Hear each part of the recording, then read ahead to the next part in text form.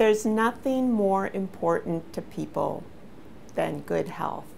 CPATH is a place where we work on filling the gaps in drug development to accelerate cures for all sorts of diseases and conditions. What Critical Path Institute does is what we call research by consortium. What we go after are those problems that no one organization can take on solo. We have developed a process almost of leading leaders of some of the most fiercely competitive organizations. When we talk about getting leaders together in one of our consortium, we're getting leaders from both the academic world and the pharmaceutical world, and we rally them all around this common purpose. We're trying to work on methods that will help them all design better clinical trials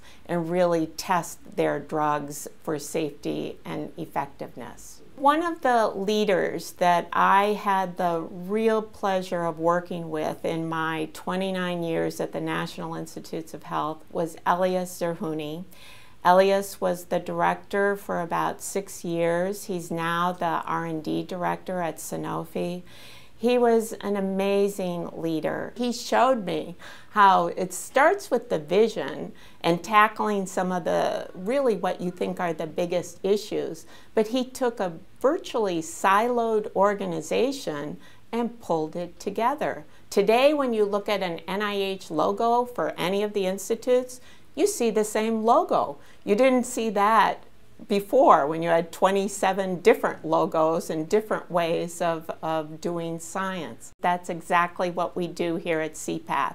We take some of these leaders from all over the world and we get them to buy into this common purpose and get them working together.